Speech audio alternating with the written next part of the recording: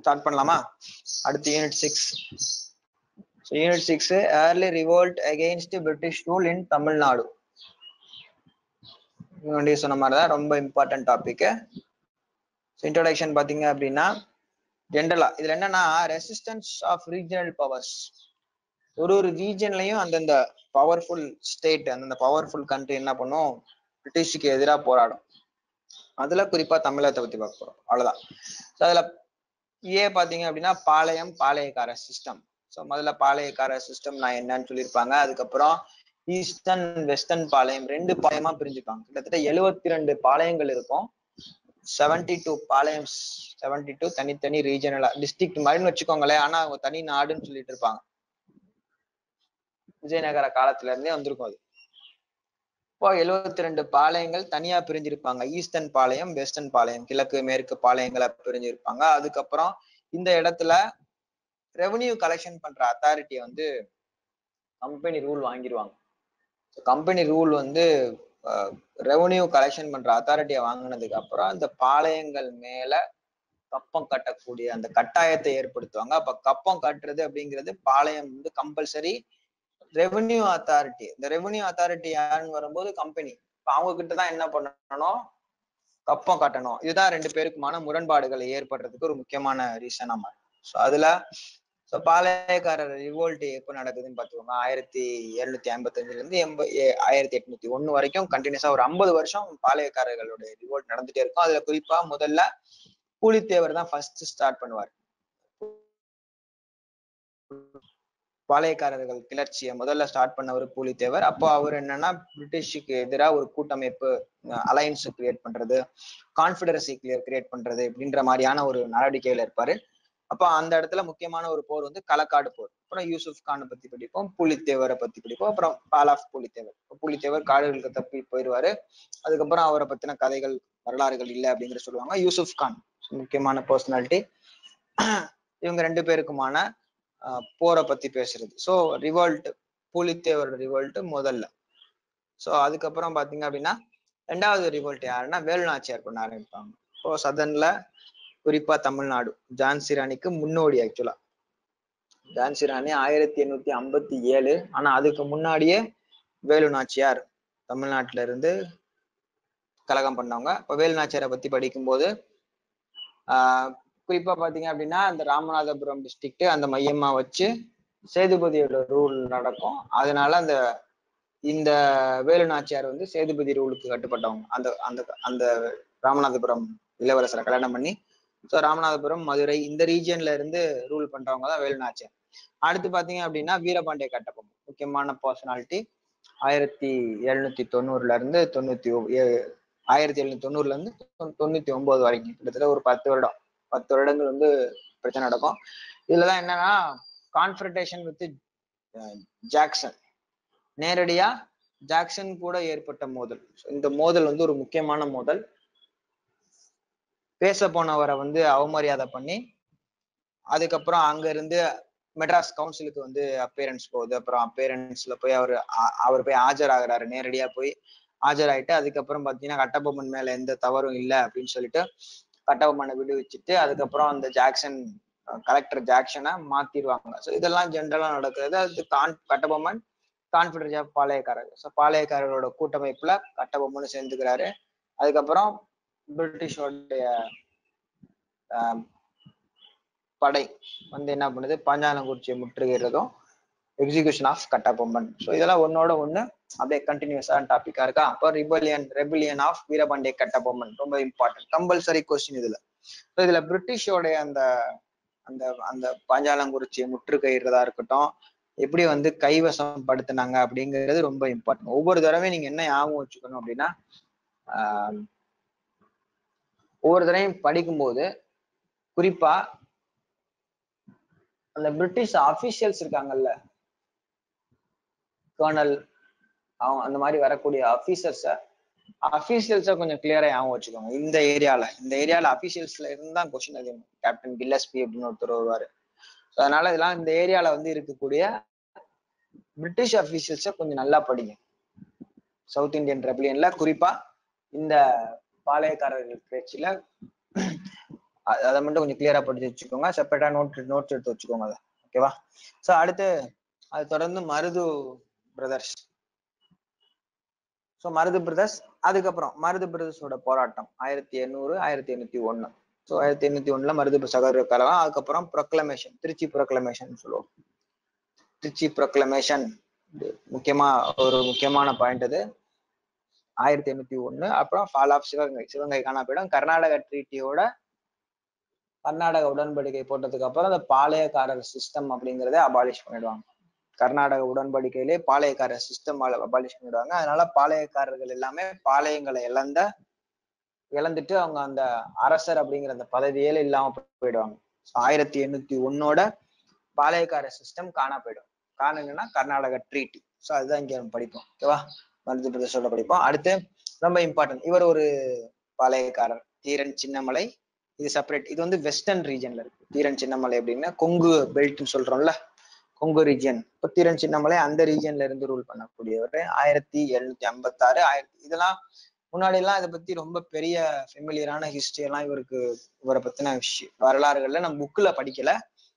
நம்ம ஜென்ரலா தமிழ்நாடு ஹிஸ்டரின்னு படிக்கும்போது படிப்போம். பட் புக்ல, நம்ம ஸ்கூல் புக்ல எல்லாம் தீரன் சின்னமலை பத்தி எல்லாம் பெருசா கொடுக்கல. ஆனா இப்போ கொடுத்துருக்காங்க. ஸோ இம்பார்ட்டண்டா தீரன் சின்னமலையை பத்தி கிளியரா படிச்சு வச்சுக்கோங்க. அடுத்து Vellore revolt. So Vellore revolt இதெல்லாம் ஆக்சுவலா பைக்கா ரிவோல்ட் தான் ஃபர்ஸ்ட் கிரேட் இந்தியன் ரிவோல்ட்னு சொல்றாங்க. பைக்கா ரெபிலியன் அப்படின்னு சொல்லிட்டு இருக்காங்க. ஆனா பைக்கா ரெபிலியனுக்கு முன்னாடியே வேலூர் ரிவோல்ட் வந்துருச்சு. இப்படிதானே? பைக்காங்கிறது ஒரிசால இருக்கு. பைக்கா ரெபிலியன் தான் இப்ப சொல்லிட்டு இருக்காங்க, ரொம்ப ஃபேமஸா சொல்லிட்டு இருக்காங்க. வேலூர் ரிவோல்ட் அப்படியே சிமிலரா இருக்கும் பாருங்க. 1857 ரிவோல்ட்டும் 1806 ரிவோல்ட்டும் ஒரே மாதிரி சிமிலரா இருக்கும்.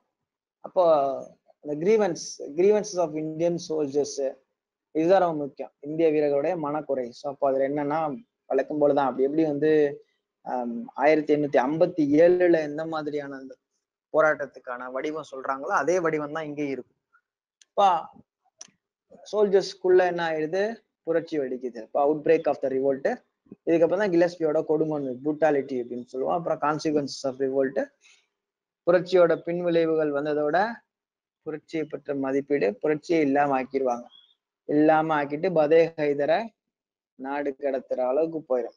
ஹைதர் அலியோட திப்பு சுல்தானோட பையன் பதே ஹைதர், அவர் தான் இந்த போராட்டத்துக்கு பின்னாடி இருக்கிறாரோ அப்படிங்கிற அடிப்படையில என்ன பண்ணிடுவாங்க, நாடு கடத்திடுவாங்க. ஸோ இதுதான் வேலூர் ரிவோல்ட். வேலூர் ரிவோல்ட்டோட என்ன முடியும் அப்படின்னா நமக்கு இந்த சாப்டரோட இம்பார்ட்டன்ட் முடிஞ்சிடும். Early uprising against British rule அப்படிங்கிற இந்த சாப்டரோட இம்பார்ட்டன்ஸ் முடிஞ்சிடும். ஸோ அடுத்து நம்ம பார்க்க போறது anti colonial movement. So unit 7 anti colonial movement and British nationalism. நம்ம முன்னாடி சொன்னோம்ல பிரிட்டிஷ் நேஷனலிசம் அப்படிங்கிறது ஒரு பாதி. இப்போ ஆன்டி கலோனியல் மூவ்மெண்ட் முதல்ல Besant and tribal resistance. Note பண்றதுக்கு டைம் தரேன், நோட் பண்ணி வச்சுக்கோங்க. இது எல்லாமே வந்து சப்டாபிக்ஸ். சப்டாபிக்ஸ் கிளியரா இருந்ததுன்னா நீங்க படிக்கிறது ரொம்ப ஃபாஸ்டா இருக்கும். ஃபாஸ்ட் ஃபேஸ்ல படிச்சிடலாம். சப்டாபிக்ஸ் டைம் தரேன். ஸோ இதுல பாத்தீங்க அப்படின்னா Besant and tribal resistance, already Besant movement எல்லாம் படிச்சிருப்பீங்க அப்படிதானே? 8th புக்ல பெசன்ட் ட்ரைபல் ரெசிஸ்டன்ஸ் படிச்சிருப்போம். ஸோ ஏகப்பட்ட பெசன்ட்ஸ் வந்து போராட்டம் நடத்திட்டே வருவாங்க. இண்டிகோ ரிவோல்ட்ல இருந்து நிறைய பெசன்ட்ஸ் படிச்சிருப்பீங்க. இப்போ இந்த ரெஸ்டோரேட்டிவ் ரெபிலியன்ஸ், அப்போ பெசன்ட் எல்லாத்தையும் அடக்கியாச்சு ஒரு பக்கம். பழங்குடியினர்களை, காடுகள்ல வாழ்ந்துகிட்டு இருந்தவங்கள வெளியில அனுப்பிடுவாங்க. ஸோ வெளில அனுப்பிட்டு என்ன நடக்கும் அப்படின்னா இப்ப காடுகளை கொள்ளடிக்க சுரண்டல் ஆரம்பிச்சிடுவாங்க. சுரண்டல் கொள்கை தான் காலனியம் அப்படிங்கிறது, கலோனியல் அப்படிங்கிறது சுரண்டலுக்காகத்தானே. ஸோ இப்போ காலனியா வச்சுட்டு சுரண்ட ஆரம்பிக்கிறதுக்கு எகெயின்ஸ்டா ரீஸ்டோரேட்டிவ் ரெபிலியன்ஸ் நடக்கும். இதுக்கு இடையில தான் நம்ம ஏற்கனவே பார்த்தா ரிலீஜியஸ் மூவ்மெண்ட், சோசியல் மூவ்மெண்ட் நடக்கும். சமூக கொள்கையா இருக்கட்டும், சமய இயக்கங்களா இருக்கட்டும், இது எல்லாமே என்னன்னா நேரடியான நமக்கு ஒரு தாக்குதல் மாதிரி. ட்ரைபலை வெளில அனுப்பிட்டு ஃபாரஸ்ட வந்து சுரண்ட ஆரம்பிச்சிட்டாங்க. அப்போ அதை வந்து ஒரு மிகப்பெரிய அசட்டா நம்பிக்கிட்டு இருந்தவங்க ட்ரைபல்ஸ். ஃபாரஸ்ட்டை ஒரு அசட்டா நம்பி அந்த காடுகள்ல வாழ்ந்துகிட்டு இருந்தவங்களை வெளியே அனுப்பிச்சுட்டு இது நேரடியா என்ன பண்ணுது, இந்தியன்ஸை நேரடியாவே அந்த போராட்ட களத்துக்கு தூண்டுது, நேரடியா தூண்டுது. அடுத்து சமய கொள்கையில கைய வச்சு அது ஒரு மிகப்பெரிய பிரச்சனையா மாறிடும். அதுக்கப்புறம் ரிலீஜியஸ் ஆஸ்பெக்ட்லயும் சரி, சோசியல் ஆஸ்பெக்ட்லயும் சரி, அதுலயும் கை வச்சு நம்மளுக்கு வந்து நேர் விரோதமான ஒரு செயல்களை செஞ்சுட்டே இருப்பாங்க. அப்புறம் மக்களுடைய கிளர்ச்சி மிகப்பெரிய, அப்புறம் மக்களுடைய கிளர்ச்சி வரும்போது தான் என்ன நடக்கும், 1857 போராட்டம். 1857ங்கிறது ஒரு மாஸ் மூவ்மெண்ட், மாஸ் போராட்டம், ஃபர்ஸ்ட் வார் ஆஃப் இண்டிபெண்டன்ஸ் சொல்லுவோம். ஆனா அங்கங்க பாத்தீங்க அப்படின்னா போராட்டம் நடந்துட்டே இருக்கும் கண்டினியூஸா.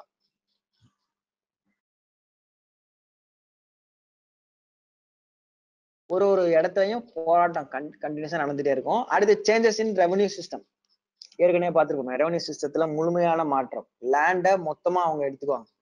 லேண்டை எடுத்துட்டு லேண்டை அவங்க யாருக்கு கொடுக்குறாங்களோ அது மாதிரிதான் ஜமீன்தாரி, மகள்வாரி, ரயத்வாரின்னு 3 சிஸ்டத்தை கொண்டு வந்து ஒண்ணுமே இல்லாம ஆக்கிடுவாங்க. லேண்ட் சிஸ்டத்துல லேண்டை அவங்க கிட்டதான் முழுமையா இருக்கும், பிரிட்டிஷ் கிட்டதான் இருக்கும். இப்ப லேண்டு யாருக்குமே சொந்தம் இல்லை, அப்படி உழுதவங்களுக்கு எந்த ஒரு பலனுமே இல்லாம போயிடும். அடுத்து நிலத்தை குத்தகைக்கு விடுறது. அப்ப குத்தகைக்கு விடுறத குத்தகை முறையில நிலத்தை கொடுக்கறது. ஏற்கனவே அப்ப இந்த விவசாயிகளுடைய வேலை என்னன்னா, இந்த நிலத்துல வேலை பார்க்கறது மட்டும்தான் அவங்களுடைய வேலையா, நிலம் அவங்களுக்கு சொந்தம் இல்ல. இதுதான் வந்து என்ன பாத்தீங்க அப்படின்னா பெசன்ட் அப்ரைசிங் அதுக்கு ஒரு முக்கியமான காரணம். ஸோ விவசாயிகளுடைய கிளர்ச்சி. அதுல ஃபராசி மூவ்மெண்ட் ரொம்ப இம்பார்ட்டன்ட். எழுதியணும் வச்சுக்கோங்க. பெசன்ட் மூவ்மெண்ட்ல ஃபராசி மூவ்மெண்ட், அது சரியத்துல்லா. இஸ்லாமிக் பீப்புளும் என்ன பண்றாங்க, பெசன்ட் மூவ்மெண்ட்ல கலந்துக்கிறாங்க.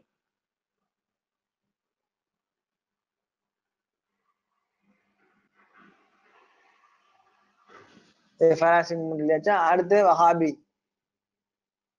வஹாபி பராசத்துல தித்துமீர் அவர் போராட்டம் பண்றது. இதை நோட் பண்ணிக்கோங்க.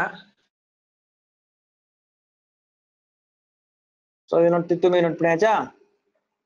அடுத்து ட்ரைபல் அப்ரைஸ், பாக்ஸ் எழுத வேண்டாம். ட்ரைபல் அப்ரைசிங்ல ரொம்ப இம்பார்ட்டன்ட். கோல் சந்தாலர்களுடைய கிளர்ச்சி, கோலோடைய கிளர்ச்சி.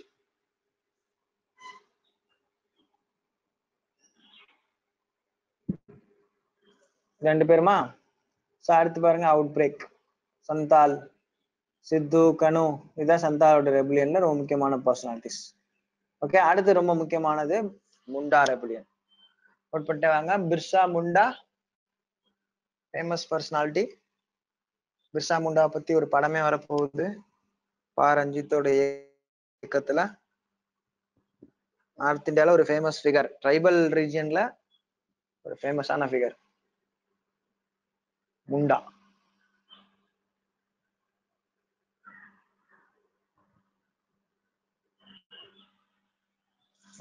பிர்சா முண்டா பார்த்துச்சுக்கோங்க. அடுத்து வழக்கமா இப்ப நமக்கு சில கன்ஃபியூஷன் வரும்.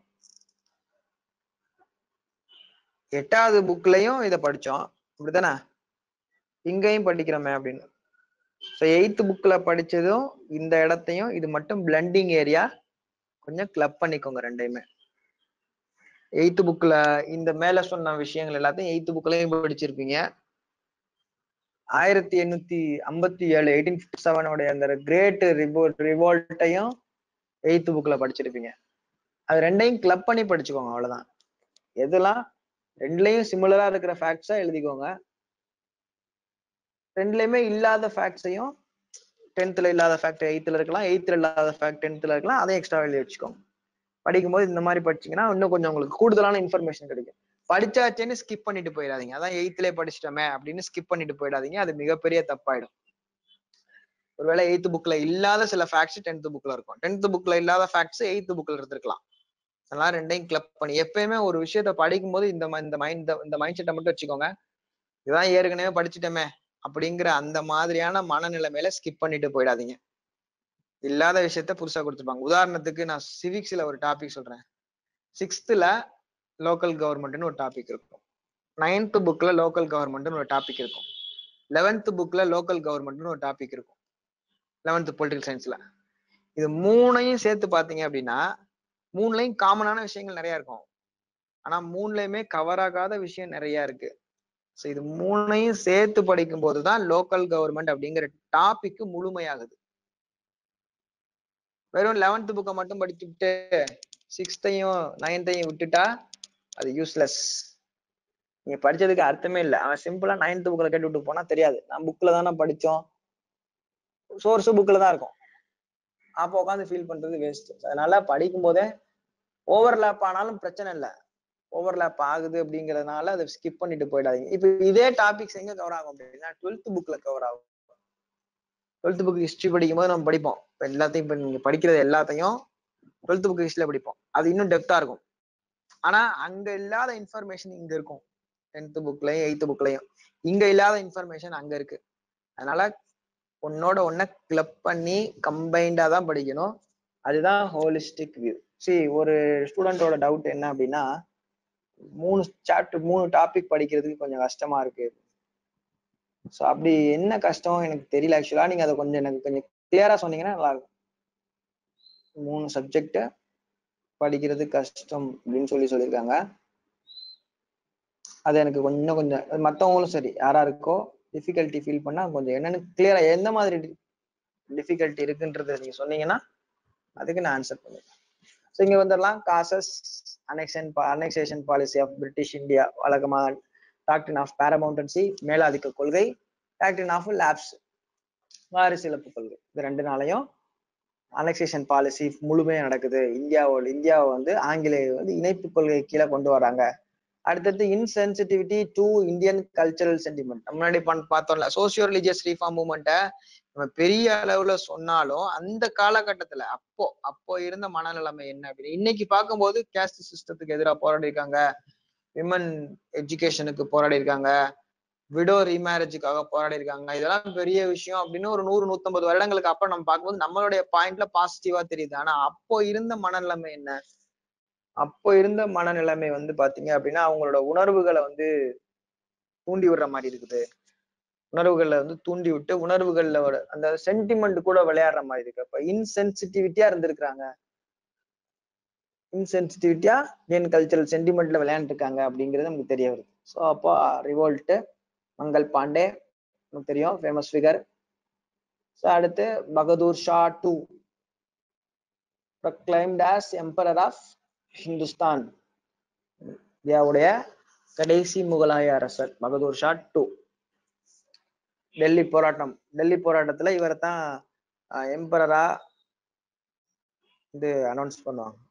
உடனே இவரை பிடிச்சி நாடு கடத்தி ரெங்கோனுக்கு அனுப்பிச்சு விட்டுருவாங்க. இது வந்து ஒரு உள்நாட்டு கிளர்ச்சியா தான் இருக்கும். சிவில் ரெபிலியன் அப்படிங்கிறது உலகத்துல புகழ்பெற்ற சிவில் ரெபிலியன்ஸ்ல இது ஒண்ணு. அதாவது உள்நாட்டு கிளர்ச்சி அப்படின்னா மக்களே இறங்கி நேரடியா போராடுறது. மக்கள் இறங்கி போராடினா அதுக்கு பேரு உள்நாட்டு கிளர்ச்சி. ஸோ உலக புகழ் பெற்ற ஒரு உள்நாட்டு கிளர்ச்சி. ஓகே, ஸோ எந்தெந்த ரீஜன் பாருங்க. நார்த்தோட கன்ஃபைன்ட் ஆயிடுச்சு. ஃபெயிலியருக்கு ஒரு முக்கியமான காரணமே அதான சொல்லுவாங்க.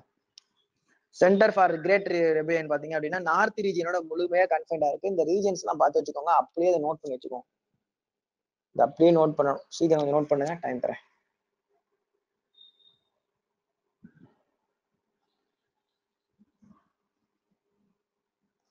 ஒவ்வொருத்தவங்களுக்கும் ஒவ்வொரு ரீஜனுக்கும் ஒரு இம்பார்ட்டன்ஸ் இருக்கும். டெல்லி, மீரட், அம்பாலா, ஆக்ரா, லக்னோ, கான்பூர், அலகாபாத், பனாரஸ், பாரக்பூர், ஜான்சி, குவாலியர், இந்த மாதிரி ஒரு ரீஜனுக்கும் ஒரு சிக்னிபிகன்ஸ் இருக்கும். புக்ல கிளியரா இருக்கு. அதான் ஒரு தடவை கோத்ரூ பண்ணி நோட் பண்ணி வச்சுக்கோங்க.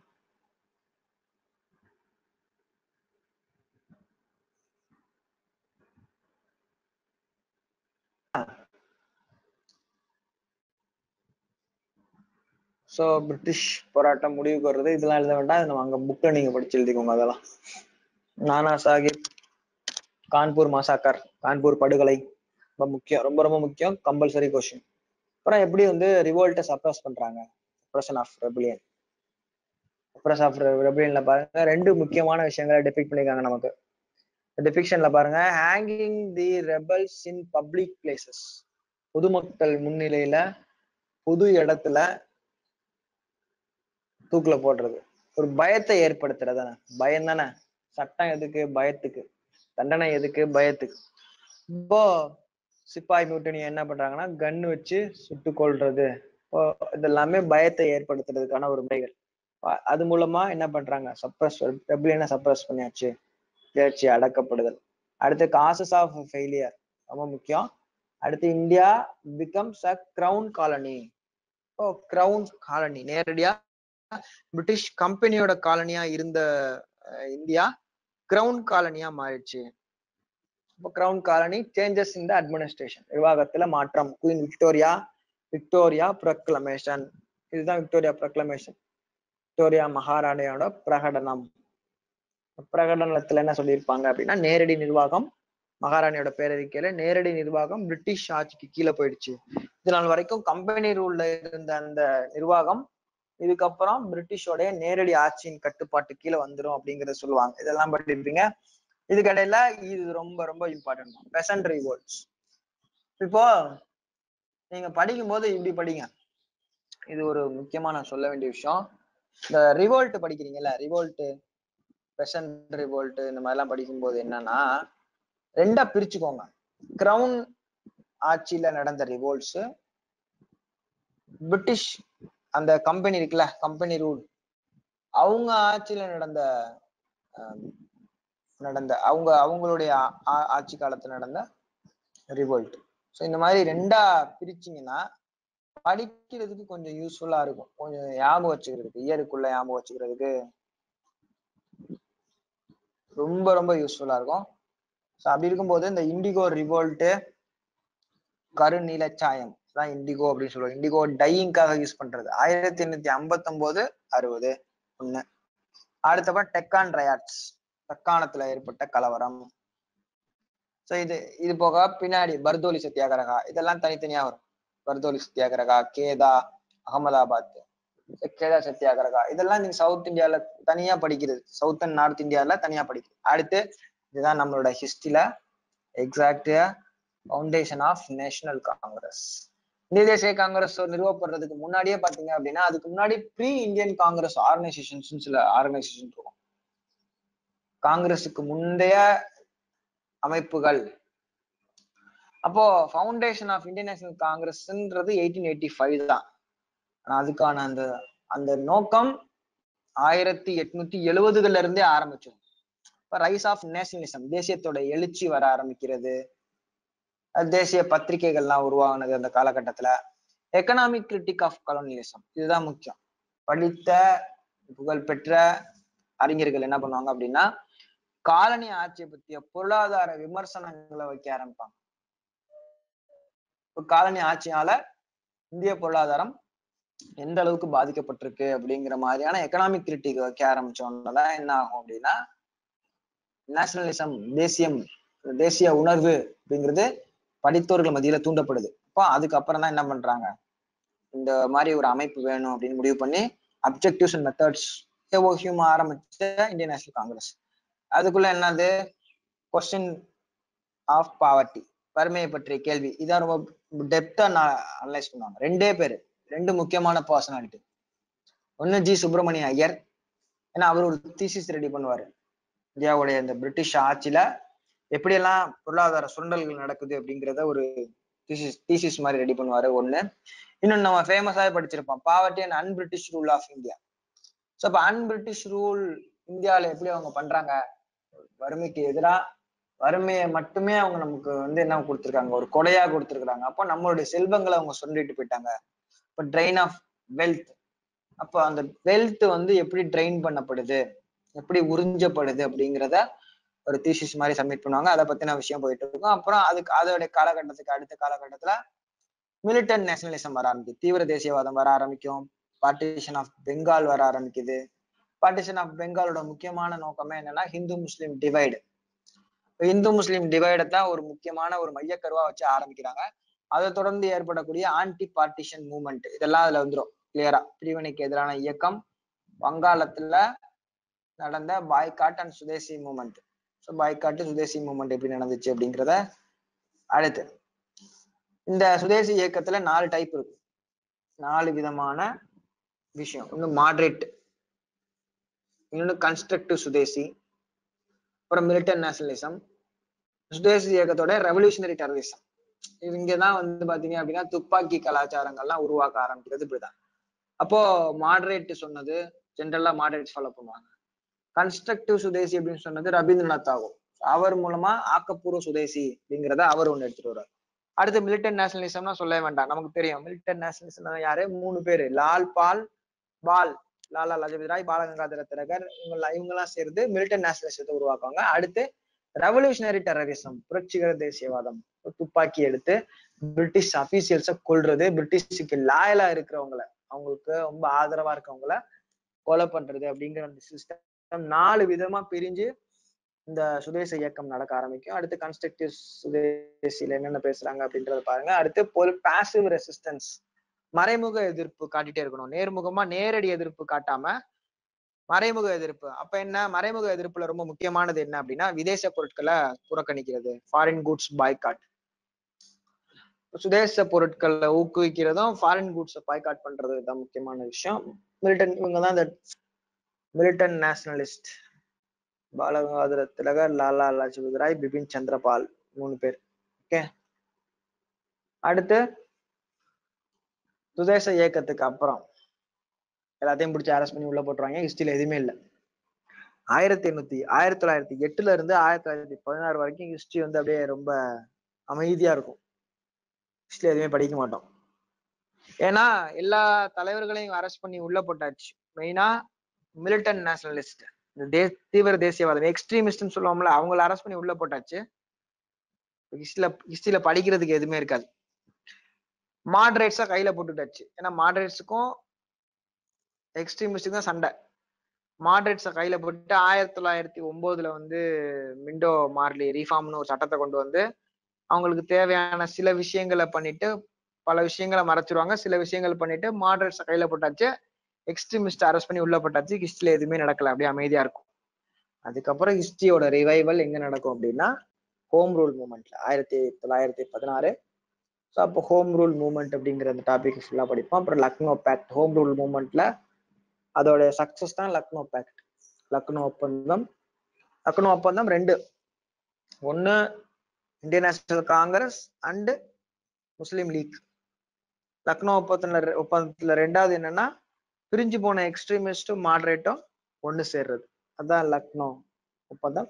அதுக்கு பிரிட்டிஷ் ரெஸ்பான்ஸ் என்ன? ஸோ அதுக்கு ஆப்வியஸா பிரிட்டிஷ் ரெஸ்பான்ஸ் என்ன? 1919 சட்டம். அதுக்கு முன்னாடி ரெப்ரசிவ் மெஷர்ஸ் எல்லாம் எடுப்பாங்க. ரவுலட் ஆக்ட்னு ஒண்ணு கொண்டு வர்றது, ஆனார்கிக்கல் அண்ட் ரெவல்யூஷனரி டெரரிசம் ஆக்ட். ஏன்னா உலக போர் நடக்க ஆரம்பிக்கிற காலகட்டம் அதெல்லாம். உலக போரோட அப்படியே போயிட்டு இருக்க டைம் அதெல்லாம். உலக போர் நடந்துட்டு இருக்க டைம் அது. ஸோ அதனால பிரிட்டிஷோடைய ரெஸ்பான்ஸும் ரொம்ப கடுமையா இருக்கும். ஓகே. ஸோ அடுத்து நேஷனலிசம், அதோட continuation topic. Nationalism Gandhian face. Gandhi சொல்ல வேண்டாம். மாஸ் நேஷனலிசம் காந்தி காலகட்டத்துல தான் நடக்கும். மாஸ் நேஷனலிசம் அப்படின்னா இதுக்கு முன்னாடி வரைக்கும் எலைட் மட்டும்தான் பார்ட்டிசிபேட் பண்ண தேசிய இயக்கம். படித்தவர்கள் கற்றவர்கள் மட்டுமே பார்ட்டிசிபேட் பண்ண தேசிய இயக்கத்துல இப்ப யாரு பார்ட்டிசிபேட் பண்றா அப்படின்னா காந்தி வந்ததுக்கு அப்புறம் நேரடியா மக்கள் எல்லாம், எல்லா தரப்பு மக்களும் கலந்துக்கிறது. காந்தியடிகளோட எவல்யூஷன், சத்தியாகிரகா ஸ்ட்ராட்டஜி அங்க இருந்தே ஃபாலோ பண்ணிட்டு வந்தது. சவுத் ஆப்பிரிக்கால இருந்து ஃபாலோ பண்ணது.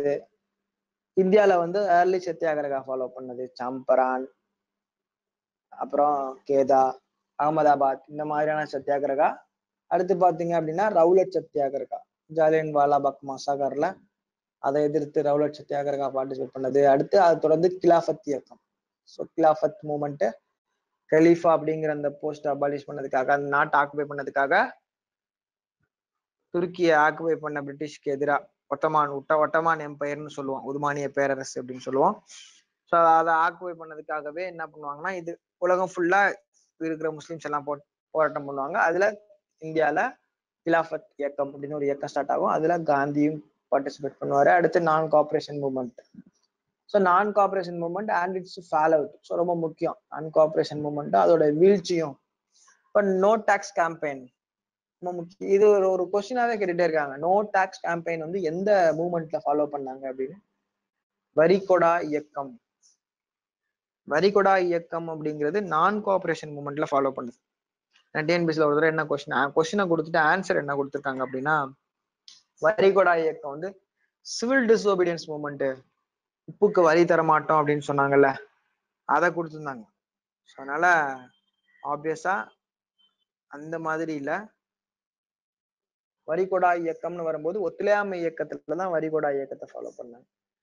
அடுத்து சௌரி சௌரா இன்சிடென்ட் சொல்ல வேண்டாம். சௌரி சௌரா இன்சிடென்ட் வந்ததுக்கு அப்புறம் 22 போலீஸ்காரங்களை உள்ள வச்சு எரிச்சு விடுறாங்க அந்த ஒரு ஸ்டேஷன்ல வச்சு. அதனால சௌரி சௌரா இன்சிடென்ட் நடக்கும். அப்போ சௌரி சௌரா இன்சிடென்ட்க்கு அப்புறம் பாத்தீங்க அப்படின்னா உடனே என்ன பண்றாரு, நான் கோஆபரேஷன் மூவ்மெண்ட்டை வித்ட்ரா பண்ணிடுவாரு. நான் கோஆபரேஷன் மூவ்மெண்ட்டை வித்ட்ரா பண்ணதோட அதை தொடர்ந்து ஆரம்பிக்கிறதா சுயராஜ்ய கட்சி. ரொம்ப சுயராஜ்ய கட்சி கம்பல்சரி கொஸ்டின், ரொம்ப ஃபோக்கஸ்ட் ஏரியா அதெல்லாம். கன்ஸ்ட்ரக்டிவ் ப்ரோக்ராம், அதுக்கப்புறம் சுயராஜ்ய கட்சி ஆரம்பிச்சதுக்கு அப்புறமா பாத்தீங்க அப்படின்னா காந்தியடிகளோட அரெஸ்ட், அப்புறம் காந்தியடிகள் வெளியே வந்ததுக்கு அப்புறம் கன்ஸ்ட்ரக்டிவ் ப்ரோக்ராம் கண்டக்ட் பண்றாரு. அப்புறம் சைமன் கமிஷனை பாய்காட் பண்றாங்க. சைமன் கமிஷனை பாய்காட் பண்ணதோட தொடர்ந்து வருது நேரு ரிப்போர்ட், அதுக்கப்புறம் வருது ஜின்னா ரிப்போர்ட். ஜின்னாவுடைய 14 அம்ச கோரிக்கைன்னு படிப்பீங்க, 14 பாயிண்ட். நேரு ரிப்போர்ட் 1928 வந்து. அப்புறம் பூர்ண சுவராஜ், சிவில் டிசோபீடியன்ஸ் மூவ்மெண்ட். இப்ப என்னன்னா முழுமையான சுதந்திரத்தை நோக்கி, முழுமையான சுயராஜ்யம் அப்படிங்கறத நோக்கியான நகர்வு இருக்கும் சிவில் டிசோபீடியன்ஸ் மூவ்மெண்ட். அதுல ஒண்ணுதான் என்னது, சிவில் டிசோபீடியன்ஸ் மூவ்மெண்ட்ல ஒரு பார்ட் தான் சால்ட் சத்தியாகிரகா, உப்பு சத்தியாகிரகம். சால்ட் சத்தியாகிரகா எல்லா இடங்களும் நடந்துச்சு. குறிப்பா தமிழ்நாட்டுல இந்த இமேஜ் பாருங்க, வேதாரண்யம், ராஜாஜி வழி நடத்திட்டு போறாரு. அடுத்து round table conference. Round table conference ஏன்னா உப்பு சத்தியாகிரகத்தோட ஒரு விளைவு, முதல்ல சிவில் டிசோபீடியன்ஸ் மூவ்மெண்ட் ஒன்னு ஸ்டார்ட் பண்ண உடனே பாத்தீங்க அப்படின்னா அந்த காலகட்டத்துல தான் முதல் ரவுண்ட் டேபிள் கான்ஃபரன்ஸ் நடக்கும். வேற ஆப்ஷன் இல்ல, காந்தியை விட்டுருவாங்க, ஏஎன்சியை விட்டுருவாங்க. அதுக்கப்புறம் தான் முதல் வட்டமேசை மாநாடு முடிஞ்சதுக்கு அப்புறம் தான் தெரியும் காந்தியோ காங்கிரஸோ இல்லைன்னா ட்ரூ ரெப்ரசன்டேஷன் இல்ல, முழுமையான ஒரு பிரதிநிதித்துவம் இந்தியாவை பத்தி இல்ல அப்படின்னு சொல்லிட்டு வேற ஆப்ஷன் இல்லாம காந்தியை இர்வினை பேச சொல்லுவாங்க. இர்வினை போயிட்டு காந்தி கூட பேச சொல்லுவாங்க. அவங்க ரெண்டு பேரும் பேசி ஒரு முடிவெடுக்கிறது தான் காந்தி இர்வின் பேக்ட். அப்போ இரண்டாவது இதுல கலந்துக்க போவார். இரண்டாவது வட்டமேசை மாநாட்டில் கலந்துக்க போயிட்டு அங்கேயும் பாத்தீங்கன்னா ஏமாற்றம் அடைஞ்சிருவாரு. திரும்ப வந்ததோட என்ன பண்ணிடுவாங்க, renewal of civil disobedience movement, சட்ட மறுப்பு இயக்கத்தை மறுபடியும் புதுப்பிக்கிறது. அதுக்கு அப்புறம் அதே சைமல்டேனியஸா மூணாவது வட்டமேசை மாநாடு நடந்துரும். அதை தொடர்ந்து கம்யூனல் அவார்டு, வகுப்பு வாரி ஒதுக்கீடு கொடுத்துருவாங்க. அதுக்கப்புறம் பூனா பேக்ட். வகுப்பு வாரி ஒதுக்கீடை வந்து காந்தி ஏத்துக்க மாட்டாரு. அம்பேத்கர் கூட என்ன பண்ணுவாங்கன்னா பூனா ஒப்பந்தம் பண்ணுவாங்க. பூனா ஒப்பந்தம். இதுக்கப்புறம் காந்தியோட அப்ரோச், கேம்பெயின் அகேன்ஸ்ட் அன்டச்சபிலிட்டி. காந்தியோட முழுமையான ஒரு அப்ரோச், இது நாள் வரைக்கும் அந்த மாதிரி ஒரு அப்ரோச் எடுக்கல. ரியலான விஷயங்களை தெரிஞ்சுக்கிறாரு அம்பேத்கர் மூலமா, உண்மையான கள நிலவரத்தை, ரியாலிட்டியை தெரிஞ்சுக்கிறாரு. அப்போ அதுக்கு அன்டச்சபிளுக்கு எதிரா, தீண்டாமைக்கு எதிரா பிரச்சாரம், கடுமையான பிரச்சாரம் மேற்கொள்றாரு. அப்புறம் இதே காலகட்டத்துல பாருங்க சோசியலிஸ்ட் மூவ்மெண்ட் நடக்க ஆரம்பிக்குது. Beginning of socialist movement. இப்போ சோசியலிசம் அப்படிங்கிறது பாத்தீங்க அப்படின்னா கம்யூனிசத்தோட ஒரு ஃபார்ம். உலகம் ஃபுல்லா பாத்தீங்கன்னா கம்யூனிசம் பரவிட்டு வரும். வேர்ல்டு வார் 1 முடிஞ்சதுக்கு அப்புறமா உலகம் ஃபுல்லா ரஷ்யாவோட சோசியலிசம் அப்படிங்கிற அந்த கான்செப்ட், கம்யூனிஸ்ட் அப்படிங்கிற கான்செப்ட் பரவ ஆரம்பிக்கும். அதோடைய தாக்கம் கண்டிப்பா எங்க இருக்கும், இந்தியாவிலையும் இருக்கும். இந்தியாவிலையும் பாத்தீங்க அப்படின்னா எம்என் ராய் மாதிரியான ஆளுக்கெல்லாம் சமதர்ம கொள்கையை தூக்கி பிடிப்பாங்க. அதுக்கப்புறம் பார்ட்டி, எஸ்ஏ தாங்கே பொது உடைமை கட்சி அப்படின்னு சொல்லிட்டு ஒரு கட்சி நிறுவுறாங்க. இது பாத்தீங்கன்னா மாஸ்கோல ஆரம்பிக்கிற கட்சி இந்தியாவில வந்து ரீச் ஆகும். இந்தியாவிலையும் கட்சி ஆரம்பிச்சு ஃபுல் அண்ட் ஃபுல்லா அந்த கம்யூனிஸ்ட் பார்ட்டியோட ஐடியாலஜியா இந்தியாவில ப்ரொபகேட் பண்ணாங்க. அந்த ஐடியாலஜில இன்ஃபுளுன்ஸ் ஆனவங்க தான் பகத்சிங்லாம். கம்யூனிஸ்ட் ஐடியாலஜில இன்ஃபுளுன்ஸ் ஆனவங்க. இதுக்கு second form of revolutionary activities. முதல்ல பாத்தீங்கன்னா சுதேசி இயக்கத்துல சுதேச காலகட்டத்தில் நடந்த ரெவல்யூஷனரி ஆக்டிவிட்டிஸ் பார்த்தோம். அதுக்கப்புறம் இந்த சிவில் டிசோபீடியன்ஸ் மூவ்மெண்ட், நான் கோஆபரேஷன் மூவ்மெண்ட்டுக்கு அடுத்து இந்த சிவில் டிசோபீடியன்ஸ் மூவ்மெண்ட், இந்த ரெண்டுக்கும் இடைப்பட்ட காலத்துல 1920களோட பின்னாடி பகுதியில அப்ப ரெவல்யூஷனரி ஆக்டிவிட்டிஸ் அங்கேயும் தொடங்கும். அங்கேயும் அதே மாதிரி துப்பாக்கி கலாச்சாரம், வெடிகுண்டு கலாச்சாரம், ஸோ இதெல்லாமே உருவாக ஆரம்பிக்கிறது இந்த காலகட்டத்துல தான். ஸோ அப்புறம் லெப்டிஸ்ட் மூவ்மெண்ட், அதான் முன்னாடி பார்த்தோம்ல இடதுசாரி இயக்கங்கள். இடதுசாரி இயக்கங்கள் அப்படிங்க வரும்போது மேல சொன்னவங்க தான். இதுல 3 பேர் நோட் பண்ணி வச்சுக்கோங்க, இடதுசாரி தலைவர்கள்ல முக்கியமான தலைவர்கள். இது ஒரு கொஸ்டின் இது ஆக்சுவலா. which of the following leaders are left leaders அப்படின்னு கொடுத்துட்டு இந்த 3 பேரையும் கொடுத்திருந்தாங்க. ஜெயபிரகாஷ் நாராயணன், ஆச்சாரிய நரேந்திர தேவ், மினோ மாசானி.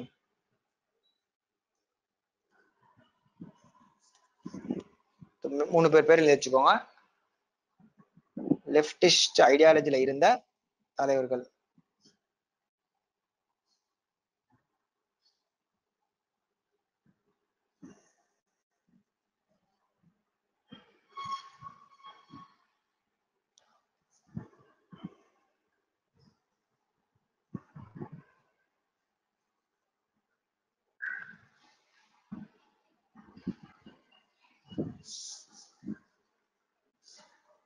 பண்ணியாச்சா? சோ அது தொடர்ந்து 1935 சட்டம் வந்துடும், government of India act 1935. 1935 act வந்தோன்னு என்ன நடக்கும்? எலெக்ஷன் நடக்குமா? ஸோ எலெக்ஷன்ல ஃபர்ஸ்ட் காங்கிரஸ் கவர்மெண்ட் அவங்களுடைய ஒர்க், அவங்களுடைய ரெசிக்னேஷன், 35 ஆட்சிக்கு வந்து 37 ஆட்சியை விட்டு போயிடுவாங்க. காரணம் நம்மளை கேட்காம வேர்ல்டு வார்ல பார்ட்டிசிபேட் பண்றேன்னு சொல்லிட்டு நம்மளை கேட்காம வேர்ல்டு வார்ல சப்போர்ட் பண்ணுவாங்க. 37 எலெக்ஷன் நடந்து 37 முடியும், 39 ரிசைன் பண்ணிட்டு இவங்க பாட்டுக்கு போயிடுவாங்க. நீங்க எப்படி எங்களை கேட்காம வேர்ல்டு வார்ல சப்போர்ட் பண்ணீங்க? ஸோ வைஸ்ராயோட முடிவை எதிர்த்து 39 எல்லா காங்கிரஸ் மினிஸ்ட்ரியும் ரிசைன் பண்ணிட்டு போயிடும். ஸோ அப்போ செகண்ட் வேர்ல்டு வார் காலகட்டம் 39 and 45. Second world war. இதுல 2 இமேஜ் கொடுத்துருக்காங்க பாருங்க. இந்த இமேஜ் ரொம்ப முக்கியமான இமேஜ். பட்டாபி சீதாராமையா அண்ட் சுபாஷ் சந்திர போஸ். 1939 காங்கிரஸ் செஷன்ல சுபாஷ் சந்திர போஸ் ஜெயிச்சிருவாரு பட்டாபி சீதாராமையாவை எதிர்த்து. பட்டாபி சீதாராமையாவுக்கு தான் காந்தியோட ஆதரவு இருக்கும். ஆனாலும் காந்தியோட ஆதரவை மீறி பட்டாபி சீதாராமையா தோற்கடிச்சு சுபாஷ் சந்திர போஸ் ஜெயிச்சிருவாரு. ஸோ இது ஒரு சின்ன ஒரு கான்ட்ரோவர்சியல் சப்ஜெக்ட் இந்த இடத்துல.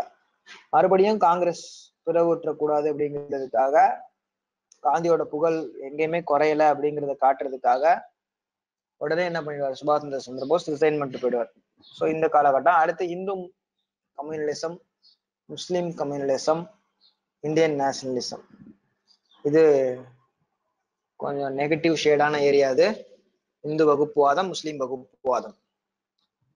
ஸோ இந்து வகுப்புவாதம் நீங்க முன்னாடி இருந்து படிக்கணும். இந்து வகுப்புவாதத்தை படிக்கணும் அப்படின்னா இந்து மகாசபா, மதன் மோகன் மாளவியா மாதிரியான ஆட்கள் எல்லாம் சேர்ந்து இந்து மகாசபா அப்படிங்கிற ஒரு அமைப்பை கிரியேட் பண்றாங்க, ஹிந்துஸ் பத்தி பேசுறாங்க. அதுக்கப்புறம் 1925 RSS அப்படிங்கிற ஒரு அமைப்பு உருவாக்கப்படுது. அதுக்கப்புறம் முஸ்லிம் கம்யூனலிசத்துல முஸ்லிம் லீகோட எக்ஸ்ட்ரீம் பாத், தனி நாடு அப்படிங்கிற கோரிக்கை, இது எல்லாமே உருவாகிறது இந்த காலகட்டத்துல தான். இதை பத்தி செப்பரேட்டா படிப்போத. மோஸ்ட்லி இதுல இருந்து கொஸ்டின் கொஞ்சம் கம்மி தான்மா, கேட்கறது இல்லை. ஏன்னா negative, பியூரா negative shade area. Hindu nationalism, முஸ்லீம் நேஷனலிசம் அப்படின்னு படிச்சா ஓகே. ஆனா இங்க என்ன படிக்கிறோம்? இந்து கம்யூனலிசம், முஸ்லிம் கம்யூனலிசம், வகுப்புவாதத்தை பத்தி படிக்கிறோம். இந்த வகுப்புவாதத்தை தூண்டினது யாருன்னா பின்னாடி இருந்து பிரிட்டிஷ், முழுக்க முழுக்க பிரிட்டிஷ் தான் தூண்டினாங்க. ஸோ அதுல இந்த கிளியர் செப்பரேஷன் 1905 இருந்தே நீங்க படிக்கணும். இந்து முஸ்லீம் டிவைடு தானே அதோட நோக்கமே. கொஞ்சம் அதை வந்து நடக்கலன்னு வேற வழியில என்கரேஜ் பண்ணி வேற மாதிரியான டிவைட் அண்ட் ரூலை கிரியேட் பண்ணாங்க. அடுத்து development leading to quit India movement. இப்போ குவிட் இந்தியா மூவ்மெண்ட் அதுக்கு முன்னாடி பாத்தீங்க அப்படின்னா காங்கிரஸ் மினிஸ்ட்ரி ரிசைன் பண்ணிட்டதுக்கு அப்புறம் இண்டிவிஜுவல் சத்தியாகிரகா. ஸோ இந்த பாயிண்ட நோட் பண்ணி வச்சுக்கோங்க. அந்த பேரை ஆச்சாரியா வினோபா பாவே. நியூ ஸ்டூடெண்ட்ஸ்க்காக மெயினா சொல்றது, நோட் பண்ணுங்க. ஆச்சாரியா வினோபா பாவே நோட் பண்ணி அட்டன் பண்ணவங்க தேவையில்லை. கிளாஸஸ் ஓரளவுக்கு படிச்சிருக்கீங்க அப்படின்னா எழுத வேண்டாம். ஜஸ்ட் நியூ ஸ்டூடெண்ட்ஸ் நிறைய பேர் இருக்கீங்க, அதுக்காக சொல்றேன். ஆச்சாரியா வினோபா பாவே நோட் பண்ணிக்கோங்க, ஃபர்ஸ்ட் இண்டிவிஜுவல் சத்தியாகிரகி.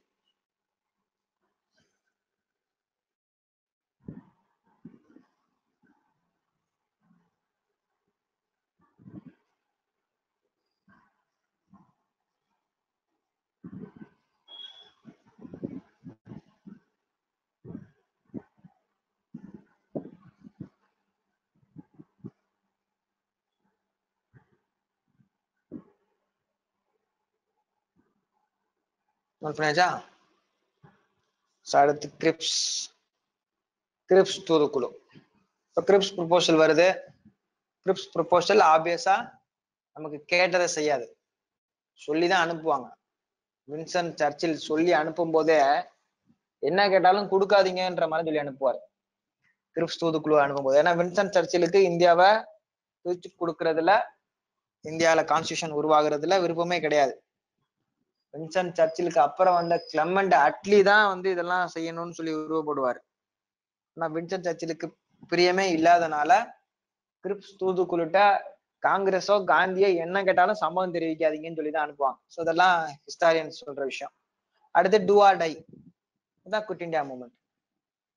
செய்ய அல்லது செத்து மாடி, காந்தியடிகளுடைய முழக்கம், கடைசி முழக்கம். வெள்ளையனே வெளியேறு, இனிமே நீங்க வெளியே போயிடுங்க, தேவையில்லாம உங்களால எங்களுக்கு ஜப்பான் த்ரெட் அதிகமாயிருச்சு. ஏன்னா ஜப்பான் த்ரெட் நமக்கு இந்தியாவில் அதிகமாயிரும் அந்த காலகட்டத்துல. பிரிட்டிஷ் இந்தியாவில இருக்கிறதுனால பிரிட்டிஷ்க்கும் ஜப்பானுக்கும் தான் world war. Japan, Germany, Italy 3 பேர் தானே, 3 பேர் கூட்டமைப்பு. அப்போ ஜப்பானுடைய நேரடி தாக்குதல் இந்தியாவுக்குள்ள இருக்கும் அப்படிங்கிறத நினைச்சுக்கிட்டு, நீங்க வெளியே போயிட்டீங்கன்னா எங்களுக்கும் நேரடியா ஜப்பானுக்கும் எங்களுக்கும் சம்பந்தம் கிடையாது, நீங்க இங்க இருக்கிறனாலதான் ஜப்பான் இங்க வராங்க அப்படின்னு சொல்லிட்டு நீங்க வெளில போங்க அப்படிங்கறதான் இந்த quit India movement, two or die அப்படிங்கிறது. ஓகே. அடுத்து ரோல் ஆஃப் சோசியலிஸ்ட். இந்த காலகட்டத்துல சோசியலிஸ்டோட பங்கு. அப்போ நோட்ஸ் எடுக்கும் போது ஏற்கனவே சோசியலிஸ்ட், கம்யூனிஸ்ட், பொது உடைமை கட்சிகள் இதெல்லாம் படிச்சிருக்கீங்களா? அப்போ அந்த இடத்துல இந்த பாயிண்ட்ஸை கொண்டு அங்க ஆட் பண்ணி வச்சிருக்கோம். ஸோ ஒரே இடத்துல சோசியலிசம் பத்தி ஃபுல்லா படிச்சாரு. ரோல் ஆஃப் சோசியலிஸ்ட், அருணா அசஃப் அலி முக்கியமான பர்சனாலிட்டி. அடுத்து பீப்புள்ஸ் ரெஸ்பான்ஸ், எப்படி வந்து குவிட் இந்தியா மூவ்மெண்ட்டுக்கு பீப்புள் எப்படி ரெஸ்பான்ஸ் பண்ணாங்க. அப்புறம் சுபாஷ் சந்திர போஸ், ஐஎன்ஏ, ரொம்ப இம்பார்ட்டன்ட் டாபிக், ரொம்ப important topic. Indian national army and சுபாஷ் சந்திர போஸ். சுபாஷ் சந்திர போஸ் நாட்டை விட்டு, கட்சியை விட்டு வெளியே போயிட்டாரு, நாட்டை விட்டே வெளியே போயிடுவார். வெளில போயிட்டு நேஷனல் ஆர்மி ஆரம்பிச்சு நேரடியான ஃப்ரீடம் ஸ்ட்ரகிள். பட் டுவார்ட்ஸ் ஃப்ரீடம்னு வரும்போது ரின் mutiny, RIN, Royal Indian navy. இப்போ இந்தியன் சோல்ஜர்ஸ் 2ஆம் தரமா ட்ரீட் பண்ணனால இந்தியன் நேவில இருக்கிறவங்க சண்டை போட ஆரம்பிச்சிருவாங்க, ராயல் இந்தியன் மியூட்டனி. அடுத்து நெகோசியேஷன் ஸ்டார்டட், இண்டிபெண்டன்ஸ் பத்தின நெகோசியேஷன். அதுல முதல் கான்ஃபரன்ஸ் சிம்லா நடக்கும், அதுக்கப்புறம் கேபினெட் மிஷன். இதெல்லாம் ஒன்னோட ஒண்ணு அப்படியே நான் இருக்கிறதா சொல்லிட்டே வரேன், ஜஸ்ட் நீங்க படிக்கும் போதே தெரிஞ்சிடும். டைரக்ட் ஆக்ஷன் டே, நேரடியான நடவடிக்கை. இப்போ நேரடி நடவடிக்கை முஸ்லீம் லீக், மவுண்ட் பேட்டன் பிளான், அதுக்கப்புறம் இண்டிபெண்டன்ஸ் அண்ட் பார்ட்டிஷன். ஸோ இதோட என்ன முடிஞ்சிடும், 8 முடிஞ்சிருச்சு. ஸோ யூனிட் 9 and 10 அடுத்த கிளாஸ்ல நான் கண்டினியூ பண்றேன். இது வரைக்கும் படிங்க போதும், இது வரைக்கும் படிச்சா போதும். ஓகே, இது வரைக்கும் படிச்சு நோட்ஸ் எடுத்தா போதும். ஓவர டம்ப் பண்ற மாதிரி தெரியும். ஏன்னா 3 சப்ஜெக்ட் போகுதுல, சப்ஜெக்ட் 3, அது என்ன மாற்றம் இல்லை. நம்பர்ஸ் வேணா குறைக்கலாம், டாபிக்ஸ் நம்பர்ஸ் வேணா குறைச்சிருவோம். ஏன்னா 3 படிச்சாதாம கரெக்டா இருக்கும். வேஸ்ட் ஏரியால எவ்வளவு படிக்கணும் தெரியுமா, சப்ஜெக்ட் அவ்வளவு இருக்கு, டாபிக்ஸ் அவ்வளவு டாபிக் இருக்கு, 140 டாபிக் இருக்கு மொத்தமா நீங்க கவர் பண்ற டாபிக் மட்டும். 140 டாபிக் கவர் பண்ணணும்னா நம்ம இப்பல இருந்து ஆரம்பிச்சு அட்லீஸ்ட் ஒரு நாளைக்கு ஒரு டாபிக்காவது கவர் பண்ணா மட்டும்தானே ஒரு 5 மாசத்துல நம்ம டாபிக்கை கவர் பண்ண முடியும். 140 டாபிக்ஸ் இருக்குல்ல. சோ அதனாலதான் இப்போ உங்களுக்கு கிளியரா இப்படி ஒரு கைடன்ஸ் கொடுத்துட்டு இருக்கோம். இப்போ யூனிட் 5, அப்புறம் யூனிட் 6, 7, 8 4 கவர் பண்ணுங்க. அது போக உங்களுக்கு பிசிக்ஸ்ல கொடுப்பாங்க, அடுத்து ஜியாகிரபி கொடுப்பாங்க. ஜியாகிரபி எல்லாம் கொஞ்சம் என்ன சொல்றது, மெக்கானிசம் மாதிரி தானே இருக்கும், புரிஞ்சு கொஞ்சம் படிக்கிறது தான், புரிஞ்சு படிக்கிறது நிறைய. இன்னொன்னு என்னன்னா ஃபேக்சுவல் இன்ஃபர்மேஷன் நிறைய இருக்கும். நோட்ஸ் எடுத்து வச்சுட்டீங்கன்னா, கன்ஸ்ட்ரக்டிவ் நோட்ஸ் எடுத்து வச்சுட்டீங்கன்னா geography easy. Geography limited source. ஜியோகிராஃபிலாம் சீக்கிரம் முடிஞ்சு போயிடும். நீங்க சைட் பை சைடா படிச்சே வந்தீங்கன்னா ஒரு பெரிய டாபிக், 2 சின்ன டாபிக் அப்படிதான் போயிட்டு இருக்கு. ஒரு பெரிய டாபிக்னா ஹிஸ்டரி, பிசிக்ஸ் ஒரு சின்ன டாபிக், ஜியோகிராஃபி ஒரு சின்ன டாபிக், ஸ்மால் ரொம்ப சின்னது ரெண்டுமே. அப்போ அதோட கொஸ்டினோட ஏரியாவோட கொஸ்டின் வரக்கூடிய அந்த சோர்ஸும் கம்மி, சாரி கொஸ்டின் வரக்கூடிய நம்பர்ஸும் கம்மி, கொஸ்டின் எடுக்கிற சோர்ஸும் கம்மி. அப்போ ரெண்டுமே கம்மியா இருக்கும்போது அதை நீங்க படிச்சிட்டீங்கன்னா அது ஒரு பெரிய ப்ராப்ளம் இல்லைல்ல. அதுக்காக தான் 2 சின்ன ஏரியா ஒரு பெரிய ஏரியான்னு வச்சிருக்கோம். ஹிஸ்டரி பெருசு, முன்னாடியே சொன்ன மாதிரி ஹிஸ்டரியில இருந்து கிட்டத்தட்ட ஒரு 60 கொஸ்டின், 1/3 கொஸ்டின். இப்போ அதை நம்ம வந்து குறைஞ்சது ஒரு 2 மாசமாவது ஹிஸ்டரி படிக்கணும். அவ்வளவு இன்ஃபர்மேஷன் இருக்கு, அவ்வளவு டாபிக்கும் இருக்கு. 6th இருந்து 12th வரைக்கும் இருக்கிற புக், 9th புக்கை தவிர எல்லாத்தையும் படிப்போம். 9th புக்கையும் 10th சாப்டர் நம்பர் 1ல இருந்து சாப்டர் நம்பர் 4 வரைக்கும் விட்டுட்டு எல்லாத்தையும் படிப்போம். ஆனா நம்ம எதுக்கு ஃபர்ஸ்ட் இம்பார்ட்டன்ஸ் கொடுத்துட்டு இருக்கோம்? மாடர்ன் ஹிஸ்டரிக்கு, இந்தியன் நேஷனல் மூவ்மெண்ட்டுக்கு இம்பார்ட்டன்ஸ் கொடுத்துட்டு இருக்கோம். ஓகே, ஸோ அதனால இந்த ஏரியாவை கொஞ்சம் கன்ஸ்ட்ரக்டிவா படிக்க ஆரம்பிச்சிருங்க. மெயினா ஸ்டூடெண்டோட கமெண்ட்டுக்கு மெயினா ஒரு ஆன்சர். அதனாலதான் 3 சப்ஜெக்ட் படிக்கிறது கண்டிப்பா டிஃபிகல்ட்டி தான், பட் நோ ஆப்ஷன்ஸ். பிகாஸ் நமக்கு டைம் இல்லையே, டைம் ரொம்ப கம்மியா இருக்குல்ல. ஸோ ஜியோகிராஃபி மேப்,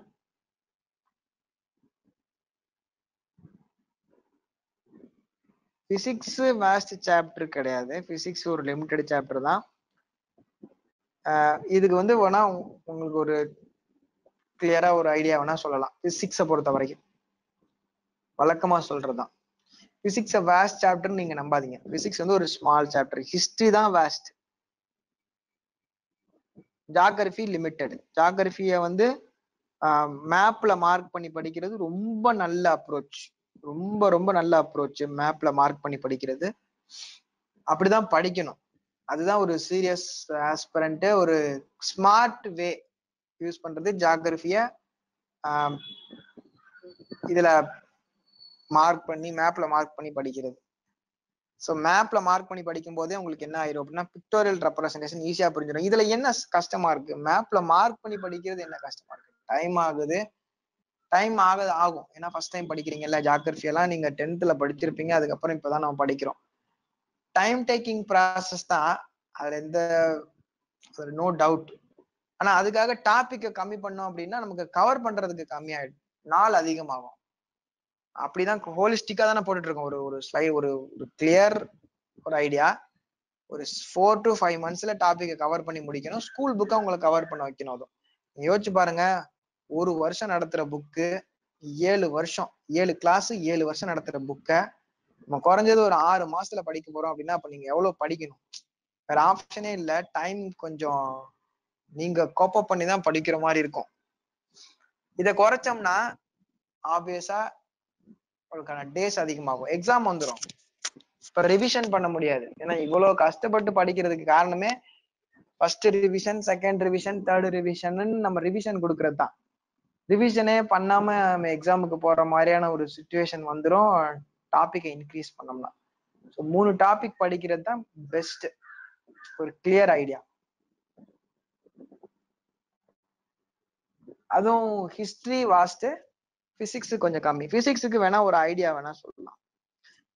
இது அப்ரோச் வேணா அப்ரோச் பண்ணி, இந்த மெத்தடை வேணா அப்ரோச் பண்ணி பாருங்க. டிஎன்பிஎஸ்சி ஒரே நாள் தான், ஒரு 3 hours, ஒரு 4 hours உட்காந்தா போதும். ஒரே கன்ஸ்ட்ரக்டிவ் டைம் கம்ப்ளீட்டா ஒரு 3 மணி நேரம் 4 மணி நேரம் ஃபுல்லா ஒரே ஸ்டேஜ்ல உட்காந்து முடிச்சிடும். ஹிஸ்டரி எடுத்துக்கோங்க, சாரி பிசிக்ஸ் எடுத்துக்கோங்க. இப்போ டிஎன்பிஎஸ்சியோட அந்த 40 கொஸ்டின் பேப்பர் இருக்குல்ல, அந்த 40 கொஸ்டின் பேப்பர்ல இருக்கிற பிசிக்ஸ் கொஸ்டினை மட்டும் ஜஸ்ட் ஸ்கிரீன்ஷாட் மாதிரி எடுத்து எடுத்து எடுத்து எடுத்து அது எல்லாத்தையும் கிளப் பண்ணுங்க. கொஞ்சம் வேலை, கொஞ்சம் ஒரு மாதிரி நுணுக்கமான வேலை, அது ரொம்ப நுணுக்கமான வேலை, மைனூட்டா பாக்குற வேலை. சயின்ஸ்ல இருந்து கேட்கறத பாருங்க, அதுல குறிப்பா பிசிக்ஸ். ஸோ பெட்டர் வந்து எழுத முடியாது உட்காந்து, அதெல்லாம் எழுதணும்னா ஒரு 2 நாள் ஆயிடும்.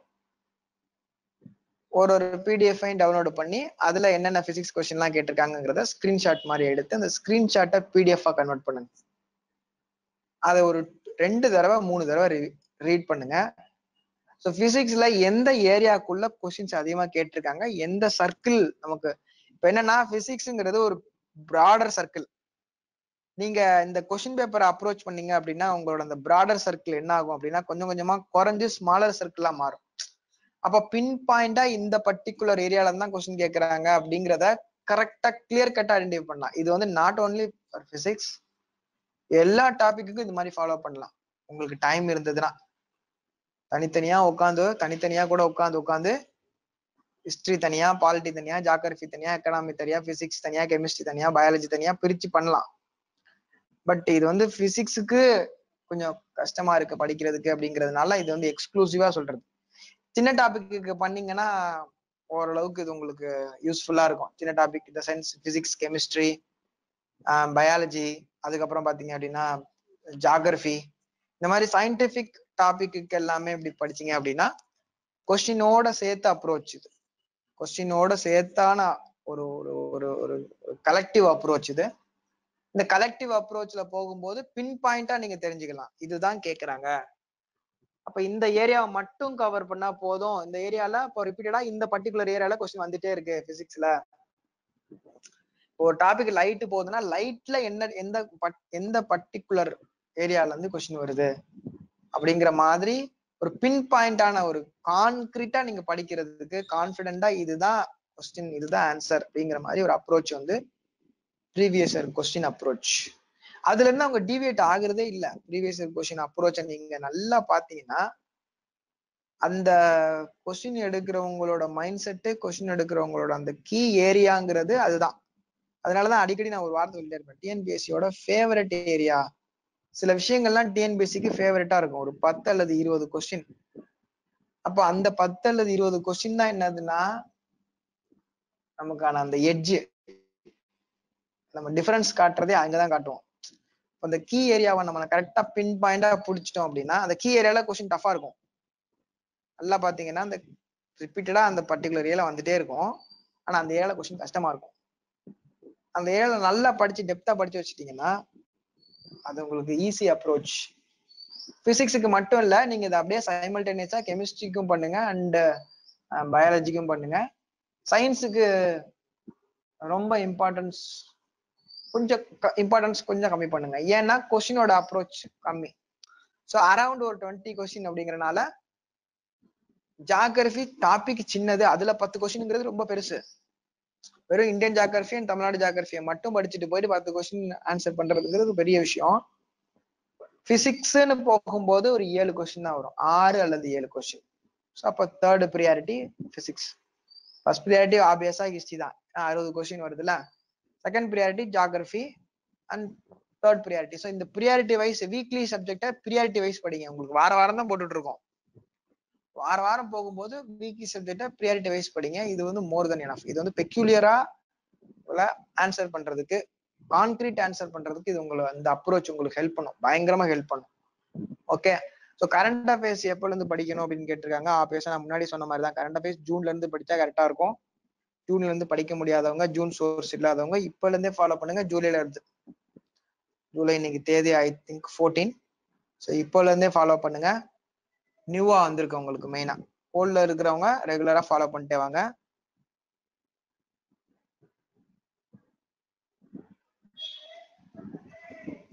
பிசிக்ஸ் ஹிஸ்டரி மட்டும் இருந்தா நல்லா இருக்கும். பட் அதான் நான் சொன்ன மாதிரி இப்போ நார்மல் தான், அது கொஞ்சம் வேகா இருக்க மாதிரி. ஒன்ஸ் நீங்க அந்த சைக்கிளுக்கு நீங்க அடாப்ட் ஆயிட்டீங்க அப்படின்னா அது உங்களுக்கு ஸ்பீடா முடிஞ்சிருமா, ஸ்பீடா உங்களுக்கு போயிடும். ஸோ இந்த வாரத்துக்கான டாஸ்க்கு 4 சாப்டர் கொடுத்துருக்கேன். 4 சாப்டர் கவர் பண்ணுங்க. அடுத்த வாரத்துக்கான சாப்டரை நம்ம அடுத்த வாரம் டிஸ்கஸ் பண்ணுவோம். ஸோ இந்த சாப்டர் 4 சாப்டரையும் முடிச்சிருங்க. ஏன்னா நிறைய பேர் இப்போ ஒரு சில பேர் எல்லாம் பெண்டிங்னு வச்சிருக்கீங்க. அதெல்லாம் அது வந்து கரெக்டா இருக்காது. ஒரு சாப்டர் மட்டும் பெண்டிங், 11th சாப்டர் மட்டும் பெண்டிங், அந்த மாதிரி எல்லாம் அது சரியா வராது. ப்ராப்ளமேட்டிக் ஏரியாவை மாறிடும் அப்புறம். ஏன்னா அது அப்படியே தனியா தொங்க ஆரம்பிச்சிடும். அந்த டாபிக் ஒண்ணு முடிக்காம அப்படியே போயிடும். அப்படியே முடிக்காத டாபிக்கை சேர்த்துட்டே வந்தீங்கன்னா அதுவே ஒரு பெரிய ஹியூஜ் ஒரு லிஸ்ட் வந்துடும். அதனால அந்த மாதிரி அப்ரோச்சை ஃபாலோ பண்ணாதீங்க. அப்பப்போ சீக்கிரமா டைம் எடுத்து கான்கிரீட்டா உட்காந்து கொஞ்சம் கான்பிடன்ஸா உட்காந்து முடிக்க பாருங்க. ஓகே. ஸோ இதோட முடிச்சுக்குவோம் இதை. இதுக்கு அடுத்து இந்த 4 சாப்டர் மட்டும் கவர் பண்ணுங்க. அந்த 4 சாப்டர் மட்டும் போதும். எனாஃப். நான் கொஞ்சம் வேகா இருக்குன்னு சொல்றதுனால 4 சாப்டர் மட்டும் தரேன். 4 சாப்டர் கவர் பண்ணுங்க. அடுத்த சாப்டர் அதுக்கப்புறம் டிஸ்கஸ் பண்ணுவோம். Okay, thank you, thanks for